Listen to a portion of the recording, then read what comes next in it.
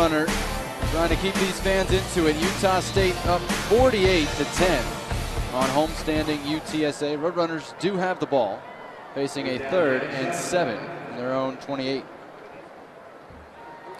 Polite lofting it deep for Holmes, fought off a defender, caught the football. The flag flies. The pushing and shoving may have gone both ways. We'll see which way the call goes. Well, I think they call this on the receiver because he moved the defender out the way to make a play on the ball, but maybe they don't because the defender never turned around. The defender wasn't playing the ball. Yeah, he didn't turn around to locate the football. Pass interference, defense, number 1.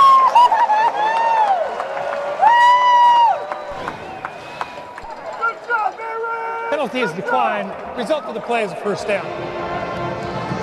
Credit Aaron Holmes. He kept going and fought to make that catch. And hands the Roadrunners a first down.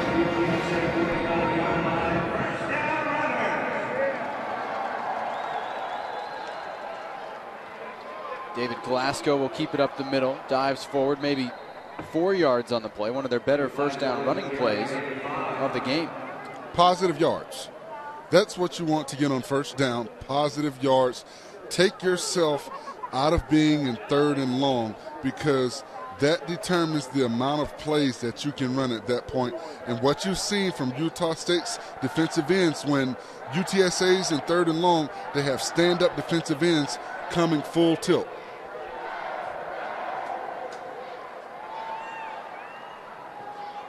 Polite to throw over the middle, looking for Grubb. Cowden broke up the play. And it'll bring up 3rd down for UTSA. And on that play, I think if you allow the slot receiver to get up the field a little bit more and allow Grubb to clear a little bit more across the field, he may have been able to catch that ball and turn up north and south. Polite over 200 yards passing in the game after the catch by Holmes. No touchdowns, 2 interceptions, although as we said, one of them was at the end of the half. And play clock down to 10 as Grubb comes racing in. That's Seth Grubb on the far side. I don't know the line was set, but they let him get away with it. Polite throws it that way. Incomplete. Monroe tipped it, I think, out of the hands of his own receiver. And it'll bring up 4th down. And I don't know if that play had a chance before it got started. They weren't set. Grubb came in late. Polite was trying to get the play to him. I just don't think that they were prepared for that play. And maybe if you're UTSA, you use one of your timeouts right there.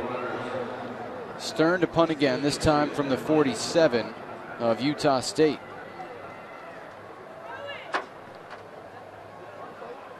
Spiral kick. Webb calls a fair catch at the 15-yard line. 32-yard punt, no return. And Utah State will start at its own 15, which I believe will be the farthest back it started in this game. We talk about field position. Utah State's had it most of the night. A lot of shorter scoring drives, beginning with that blocked punt that started the Aggies at the UTSA 5 back in the first quarter. We will get a new quarterback for Utah State. Craig Harrison in at quarterback. 6'2", 203, redshirt sophomore out of Grantsville, Utah. And he hands off on the first play to Kelvin Lee, the freshman. The ball knocked loose. UTSA has it. And that is a slobber knocker hit. You have to keep your head on the swivel. He comes into the ball game, does not understand that this is college football, and he gave it up. Watch this play. You've got to keep your head on the swivel. Boom! You've got to understand that UTSA is angry right now. They're getting embarrassed at home. You better keep your head on the swivel, and you saw what happens when you don't. Nick Johnston forced the fumble. Brian King recovered it. Nick Johnston can lay some slobber knocker hits. And he laid one out on that play. That was one of them. He may get the sledgehammer for next week. Polite fakes the option, going to throw for the end zone. Cole Hicks intercepted. Willie Davis came down with it for his 2nd interception of the game. Did they come down simultaneously? Because if so, the offense gets the touchdown. It looked like Cole Hicks located the ball at its highest point. Fans and players watching the replay, because Hicks definitely had it, and it is a touchdown. and both players caught the ball simultaneously. And when that happens, the offense is awarded the reception.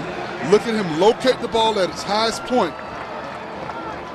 Yes, that is a touchdown. Result of the play is a touchdown. He's got both hands on it, and then Davis ripped it away from him. And there was no signal on the field, which is why I went with the interception, because the officials came in waving their arms. But I like what they did. They discussed the play as opposed to making a call without everyone knowing what had actually happened. And I don't even know if they came down simultaneously. I think the receiver caught the ball, and as they rolled over, the defender took the ball from him. Previous play is under review. The play is being challenged by Utah State. Utah State going to challenge. But again, based on our initial look, I don't know that there's anything to overturn the call. Cole Hicks, one of the plays of the year for UTSA if it stands. Well, watch this play. Ryan Polite gets his feet set. He gets the ball down the field. Hicks locates the ball at its highest point. Right here, he has the ball under his control. He has a foot down. That's a touchdown right there. Yeah, the ball doesn't come out till much later. I thought it was a bad throw because there ended up being two guys there. Hicks had position on the corner.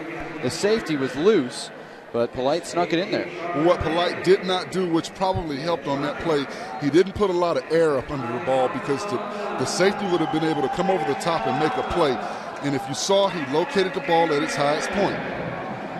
Third touchdown catch of the year for Hicks, the junior from Bandera. After review, the result of the play is a touchdown. Utah State will be charged a timeout for challenging the call.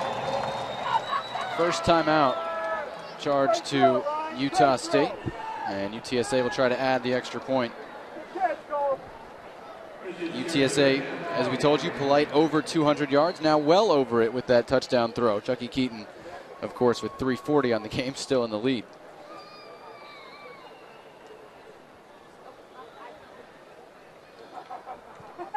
Stern, no trouble with the extra point, and it's a 48-17 game.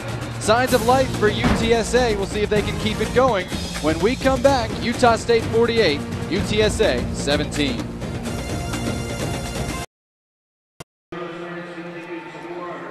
Back here at the Alamo Dome in San Antonio, Texas, the River City.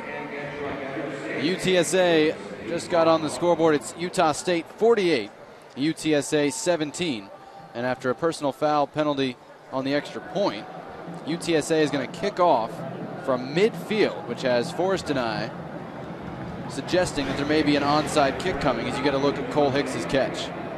And Cole Hicks locates the ball at its highest point. He's able to come down with it, get that foot down prior to the defender stripping the ball as they turned over.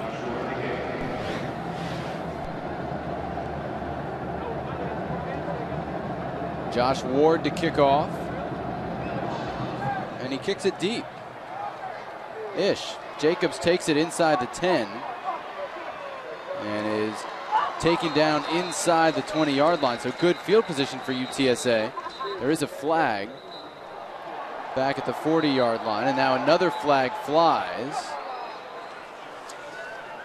And not pretty right now in a couple ways. Tristan Wade has got to control his emotions.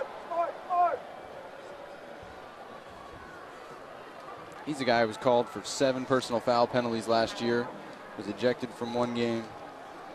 He's a great potential as a big hitting safety, but has struggled with those flags. You got to be a disciplined ball player.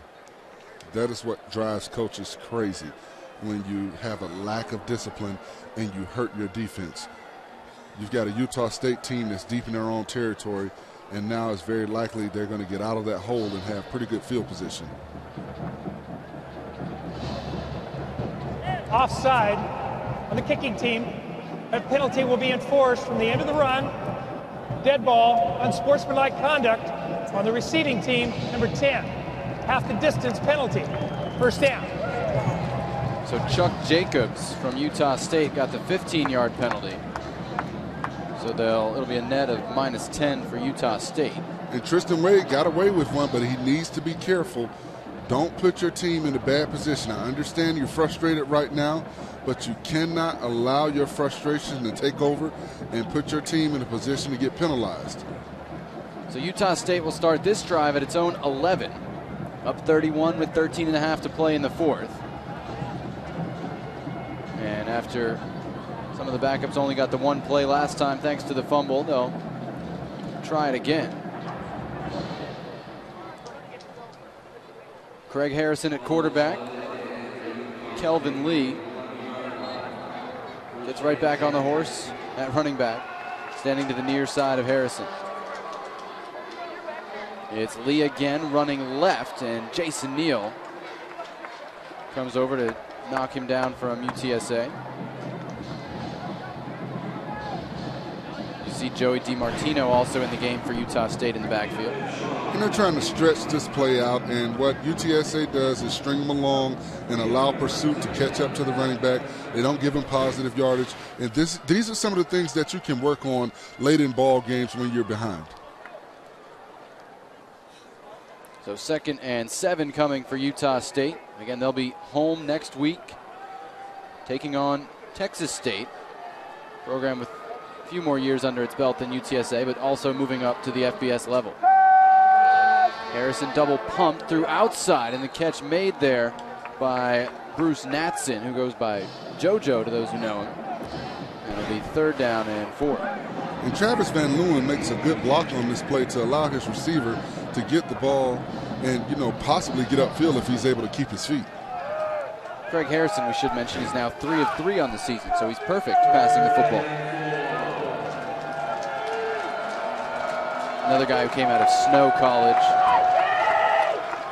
junior college, has produced a lot of these players.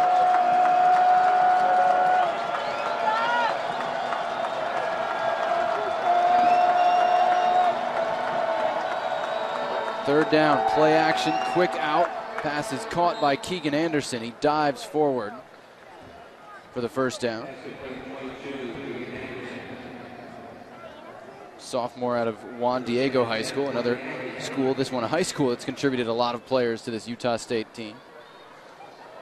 And the Aggies out to the 22-yard line.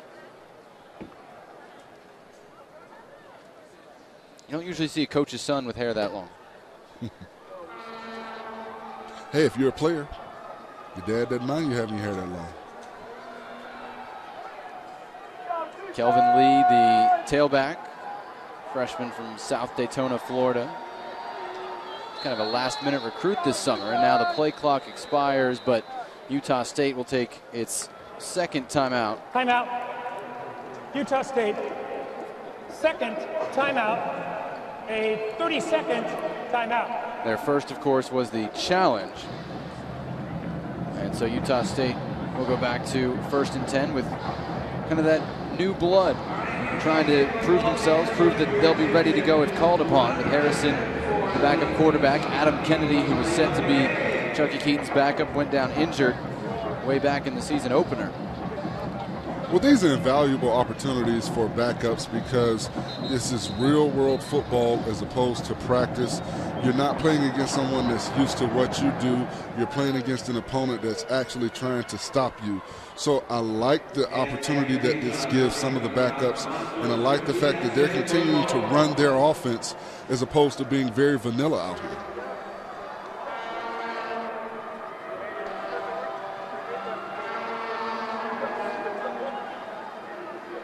The give goes to Lee running left, and UTSA able to stop him. Richard Burge in on the tackle. Burge, a redshirt sophomore from Stratford. As you see Utah State nearing 500 yards of offense. Definitely explosive with several big plays tonight, both on the ground and in the air. They haven't used as many screen passes as I thought they would, but they've used them at exactly the right time. Well, they hadn't had to use them. I think if they would have had to use them, they would have, but UTSA has not been able to get that type of pressure to force them into their screen game. 2nd and 9, Lee again. Solid gain this time. It'll bring up 3rd down and 5.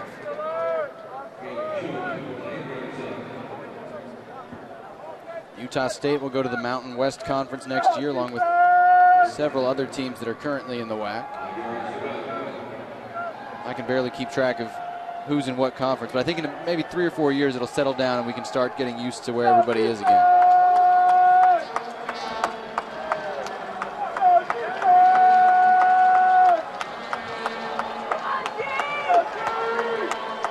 Third and 5. Harrison quick out for Van Leeuwen, and he's taken down by Wade. And it looks like they'll mark him short of the first down. So that'll be a call to the punt team, Tyler Bennett. And you see some of the youth. Van Leeuwen has to locate the first down marker and get beyond that, so when the quarterback passes him the ball, if he gets hit upon receiving the ball, he has a first down. Bennett, who's on the watch list for the Ray Guy Award, is one of the nation's top punters. Hit 44 yards on his first punt. Grubb, the return man, fumbled it, but is back out there again. Awkward spinner here. He's going to let it bounce. And it bounces backward. Utah State trying to slow it down, and they really don't get to it until about the 46. And Utah State will give UTSA pretty good field position here. Well, the punter is finally starting to get some work today. He hadn't gotten a whole lot of work, so he'd gotten a whole lot of work out with the net back there, but so UTSA will start at its own 46 here. Just trying to get on the scoreboard again and gain some momentum for next week when they'll go at Louisiana Tech, and that snap came well before anybody on the line was ready.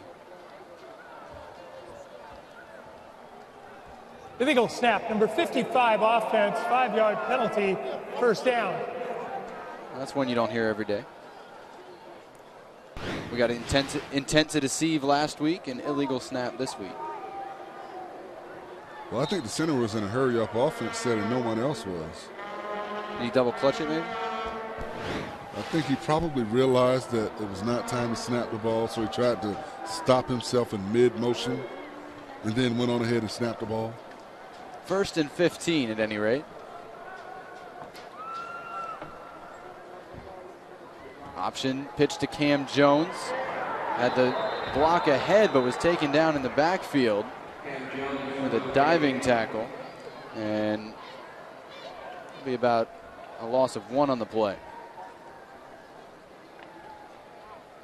Well, Tavares McMillan got great pressure. He got up the field and was able to trip Cam Jones up. And when you're running that type of play, you cannot get upfield pressure. You cannot get penetration because it defeats what you're trying to do, and you saw it on that play. 2nd and 16 for UTSA. Quick toss to Okacha out of the backfield, trying to get to the corner, and a nice tackle by McMillan again. Then his helmet came off, and he also may have caught his toe in the turf. And immediately the UTSA coaching staff is asking for some medical attention for a Utah State player. And watching this play again, Okacha gets outside. McMillan looks like he does get his foot caught in the turf. You have to hope that he's okay. And the UTSA coaches saw that he was injured immediately and went out to assist and made sure that the Utah State coaches knew as well. And that's great to see him get up and walk off, by himself without any help. 45 tackles last year for McMillan as a freshman. Roll number 16, seen some reserve defense summary this year. Look at the numbers for Chucky Keaton. Outstanding. 340 passing yards, 3 touchdowns, an interception. Ryan Polite has thrown for yardage. And we've had just a little bit of offense in this game, as you might expect. That's kind of the WAC reputation at times. That second quarter where Utah State outscored UTSA 20-0 is really the difference. 7-3 game after 1 quarter, but UTSA just couldn't get anything going on offense. I don't think they had a first down in the second quarter until the 2-minute drill. 3rd and long here. Blitz coming. Polite steps up, and now he's going to go down. A big hit by Connor Williams, the junior from Ontario, Canada. And UTSA will be forced to punt. And that's a little bit of youth on that play. Polite has to feel the pressure. He has to understand with the blitz coming, there's going to be someone free, so you need to find a hot read and get the ball out of there.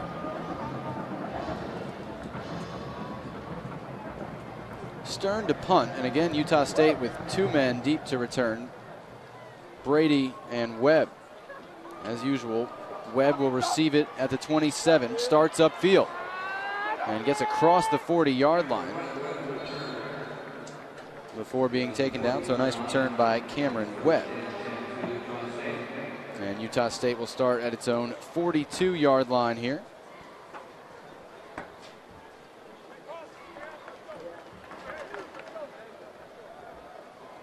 And we'll see who comes out for Utah State. It's Harrison again. I kind of want to see Devontae Glover-Wright, who's the third-string quarterback who tends to run the ball. We've seen him block a punt in this game. I kind of wanted to see a little bit more of him at quarterback. But Harrison and Kelvin Lee are out there right now. And it is Kelvin Lee straight ahead. Stopped at the 45-yard line after a gain of 3. And I think Utah State is just content to run the football right now, run the clock, and get out of here with a very good win and look forward to next week's ball game. You know, and their turnover margin hasn't really improved today. They've gotten 2, but they've given away a couple as well. They're one of only 4 teams in the country with 5 or more wins and a -3 turnover ratio. It's them, Nebraska, Michigan, and Texas A&M. That's also courtesy of ESPN Stats and Information. And it's pretty impressive how successful they've been despite not winning the turnover battle all that often. Well, you look at the type of scoring they do. They score on big plays, and that lets you know they score a lot of points. Swing this one out to Lee. He's about a yard short of the first down. Recovering well from getting slobber-knockered on his first carry. Well, I think he understands now that he's playing major college football, and although they're up big, you know, this defense for UTSA is going to continue to play, you know, between the whistles until the final horn sounds.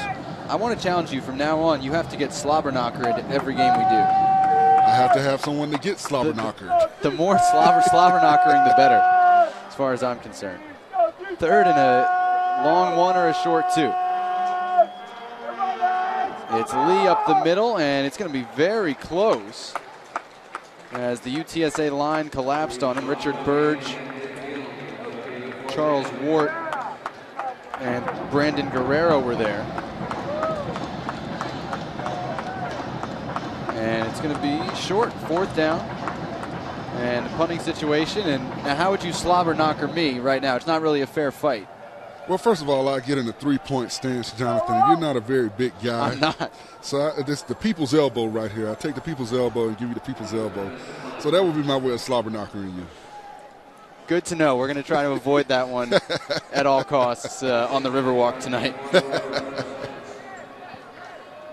Bennett, high angled kick. Grubb calls for a fair catch and makes it at the 15, which is good for his confidence. We'll go to a break. Hopefully you don't get slobber-knockered and you come back with us. Utah State 48, UTSA 17. Back here at the Alamo Dome, 5:04 to play. Utah State in control. This one up 48-17, and folks checking scores. Why not? There are some out-of-town scores from today. As Polite dumps it underneath to Armstrong, out across the 20-yard line. In WAC play, the game that they're watching, San Jose State taking on Texas State, which is a big rival of UTSA, and San Jose State has a 10-7 edge in the second quarter, we're told. And I like to play what UTSA just ran, you know, getting Polite outside the pocket, allowing him to get in open space, and that creates time for his receivers to get across the field and get open. So all of the little things that we see now, although the game is very fairly out of hand, it allows them growth and maturity as far as running plays in the future. Shovel pass back inside looking for Nate Shaw, and it was broken up in a big way by Travis Seafelt, the redshirt freshman from Sun City, Arizona. He read this one like a book. Penetration, he gets in there, he sees the play as it's happening, and he wraps up the back. And he's a big kid, and you love to see backups get in and make plays because it helps to create enthusiasm for them moving forward. 3rd down and 5.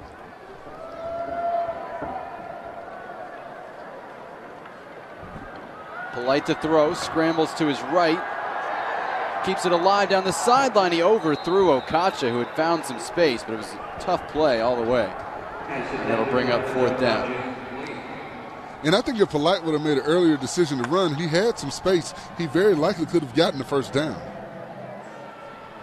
So Christian Stern is certainly getting a good punting workout.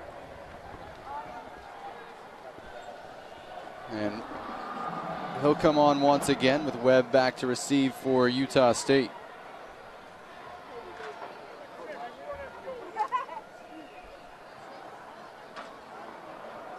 Lower kick than usual, drives Webb back to the 35. He's got a lot of room though. And he breaks it into UTSA territory across the 40-yard line where Scott Inskeep meets him. Speaking of out-of-town scores, there's some scores in this top 10 to keep an eye on today. Of course, Notre Dame and Oklahoma meeting later tonight. And Forrest, you've got your eyes on several of these. Well, the Alabama-Mississippi State game is intriguing because Mississippi State is a team nobody's talked about this season. They're undefeated, but they go into Tuscaloosa to play against arguably the best team in college football right now. And Florida, Georgia, you know, the biggest cocktail party. Florida is currently behind, and you have to wonder, will Driscoll be able to outplay Aaron Murray? The Georgia defense has been under a lot of scrutiny lately, and you wonder how they're playing in this ball game. Kelvin Lee taken down in the backfield. Farrington Macon just reached out and pulled him down by his jersey. And that'll be a big loss on the play. Credit Macon for getting into the backfield, the sophomore out of Corpus Christi Carroll High School. And this was borderline horse collar. They could have called it on that play if they wanted to. Was his hand inside? I don't know. I think that because he didn't jerk him down very hard, that they didn't call it on that play. The back kind of went down by himself. 2nd and 13 as we roll under 3 minutes in the ball game.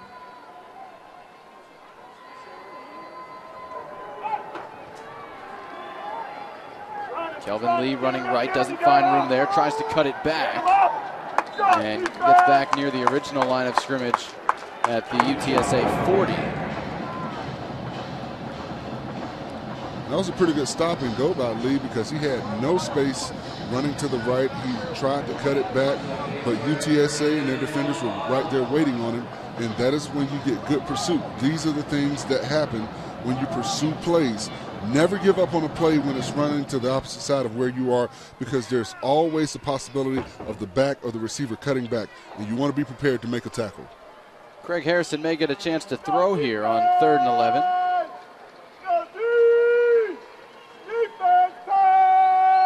And he gets a big rush on it, lobs it to Lee. One-handed catch, and Lee has the 1st down. Lee sees the goal line. He can't get there, driven out of bounds inside the 10. The screen pass did it again. And once again, that is great play calling by the offensive coordinator for Utah State. He knows that they're going to bring pressure, and the back makes a great one-handed catch. And those offensive linemen, we see the 2nd and 3rd team linemen getting downfield on the screen passes and giving a lane to their running backs. 1st and goal at the 4 is Kelvin Lee, trying to make a name for himself here. Looking for his first Division I touchdown. It's Lee up the middle, hit there and tried to bounce off it. Couldn't find anything else. It'll be no gain. Under 2 minutes to play here, and I don't know if they'll try all that hard to get this one in. Well, defensively, you want to challenge your team. You know, this is the last minutes of the ball game. Let's see if we can hold them in the red zone. This is the last part of practice every day. This is what you practice for. This is why you do it. Red zone defense. Play action. Harrison looking to throw back at the end zone. Incomplete. Tristan Wade on the coverage. It's the first incomplete pass of the year for Harrison, and it does stop the clock here.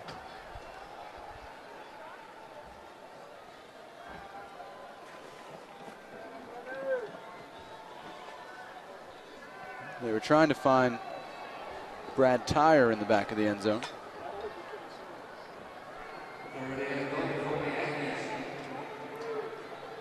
So 3rd and goal from the 4, and now the clock stopped. They pretty much have to try and get this in. Nope, victory formation coming up with 1:05 to go, so classy move there to not worry about the score at this point. And I think they threw the ball on that second down play just to get their quarterback some work. He's the backup quarterback. You feel bad for a guy who gets sent in and all he has to do is hand it off. Yeah, but when you look at it, it was a situational play. You know, we've got our backup in. You know, how often will he get to play in a situation inside the red zone, inside the 5-yard line, or right outside the 5-yard line, going in for a touchdown against an opposing defense that's coming after him. So you run that one play, give him that opportunity, and then you go to your victory formation. So they're going to kneel again here and just turn it over on downs. And that takes a lot of class to turn the ball over on downs, because usually they're running the clock here for some reason. They should have stopped it at about 21 seconds. They finally do stop it because UTSA. Please reset the clock to 19 seconds. There you go. 1-9. Thank you. UTSA does have to finish it out, but credit Gary Anderson and his staff for deciding not to cross 50 points there. Well, it's a classy move by a classy coach, and I think he respects Coach Coker and his coaching staff. They're a very young ball club, and they're still going through their growth process. And you have to remember, you may have to see this ball club in a couple of years when they've got a bigger allotment of scholarships and they're a better ball club. So UTSA at its own 7 with 19 seconds on the clock.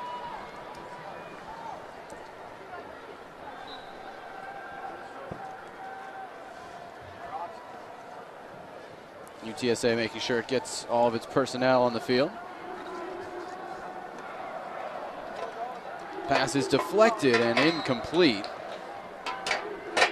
And it'll bring up second down when I think both teams are just about ready for this one to be over. Still the first team offense in the game, though, for UTSA, and Ryan Polite. He's going to go to 0-2 as a starter. But again, a redshirt freshman again against these two teams is a pretty tall task.